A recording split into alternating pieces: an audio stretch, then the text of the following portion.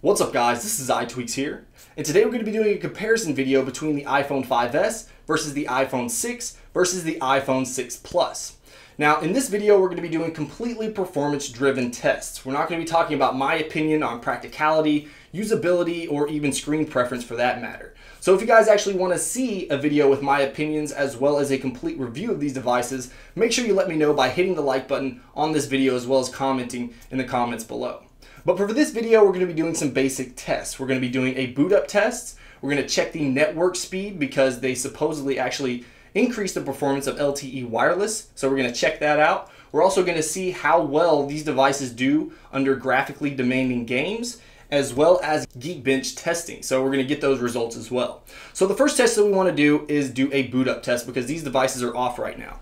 So it was actually a little bit hard to get this to work properly because the power button is on the right hand side of these two devices and the top of this one right here. So what I'm going to do is I'm going to put my finger right over here on this button, and then I'm going to press this up against my thumb, and then I'm going to press down on the top of this one all at the same time. So it should actually boot up all at the same time. So let's go ahead and give it a shot. So ready, 1, 2, 3.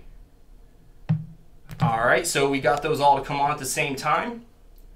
And it looked like the 5S actually took a bit longer to get that Apple logo up. But let's go ahead and see which one actually boots up the quickest.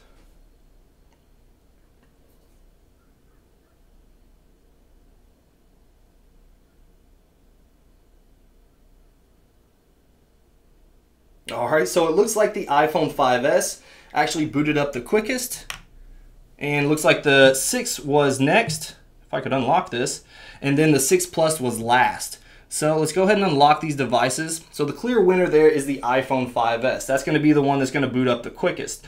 Now that's not a huge disadvantage for the iPhone 6 and iPhone 6 Plus, just because how many times are you trying to boot up your device and how often is it really that necessary for it to be a couple seconds faster. So the next thing that I want to test is the LTE wireless. Now I only have one SIM card, so this is going to take a little bit of time to switch in and out, but first let's go ahead and check the LTE wireless on the iPhone 6 Plus.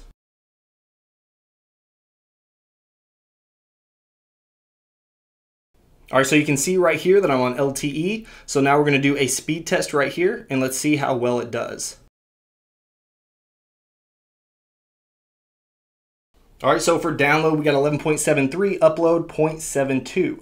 So now let's go ahead and check out the iPhone 6, which should be pretty comparable to the iPhone 6 Plus. All right, so you can see that we're on AT&T LTE. So let's go ahead and open this up right here, and let's do a speed test. All right, so we got 11.43 for download and upload 0.63. So very comparable between the two. The iPhone 6 Plus did eke out a win right there, but I would say that it was probably going to be, you're not going to see a huge difference in performance in terms of LTE when you're comparing the iPhone 6 versus the iPhone 6 Plus. So now let's try the iPhone 5S. All right, so we're on LTE, so let's go ahead and launch this, and let's do a speed test. All right, so for the iPhone 5S, we have a download of 9.2, an upload of 0.62, or I'm sorry, 6.3. So this is actually quite a bit lower than the download speeds for the iPhone 6 and the iPhone 6 Plus. I mean, if we do a comparison between the 6 Plus and the 5S, we're talking about 2.5 megabits per second in download speed. So that's a huge difference. So I would definitely say that the iPhone 6 and iPhone 6 Plus did get an upgrade in LTE wireless, and you can see the difference right there. So in my last comparison video like this, what I did was open up some stock applications just for you guys to see if there was any type of difference in the speed in which these applications opened up. And really, there wasn't a huge difference. I mean, the most demanding application that you're going to see on your device is going to be your camera application, just because it takes a little while to load. So if we go ahead and open that up right here, let's try to tap these all three at the same time. And then what we want to be looking for is which one focuses in first. So we'll go ahead and tap 1, 2, 3. And you can see that it's probably the iPhone 6, then the iPhone 6 Plus and 5S kind of came in almost right at the exact same time. So really no difference whatsoever. And you're really not going to see any type of difference in opening up applications all at the same time, just because, I mean, these devices are top notch and they're not going to be, you know, getting any better in terms of opening up applications just because it's really as fast as you can open up an application rather than speeding up the animations. So the next thing that I want to test is how quickly is it going to load up Infinity Blade 3. Now the reason that I chose this game is because it has a really intense and graphically demanding intro when you first open the game. So I haven't even opened this game on any of these devices yet. So this is going to take maybe a little while. I don't know. It took a long time on my iPhone 5, but let's see how well it does against the iPhone 5S and the iPhone 6 and iPhone 6 Plus. All right, so ready, 1, 2, 3. They all load up pretty quick. Let's see if we can get this game center to go away. It should still be loading in the background right here.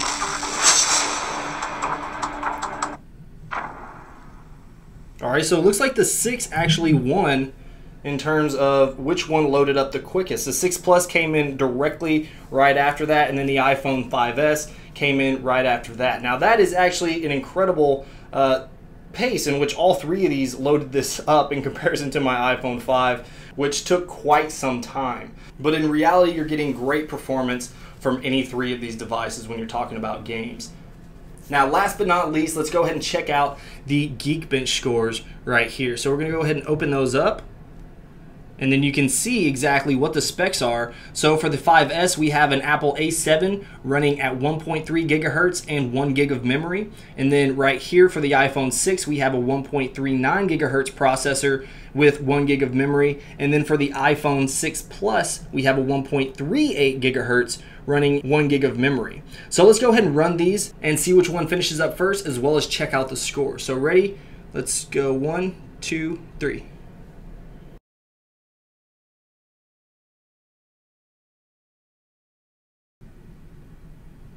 All right, so the 6 Plus actually finished up first, and then shortly after we have the iPhone 6, and now we have the iPhone 5S. So you can see the actual single core scores. We have a single core score of 1377 with the iPhone 5S, which would be the lowest, and then we have the iPhone 6 Plus at 1631, and then for the single core score for the iPhone 6, which is actually the fastest and best score, is 1638.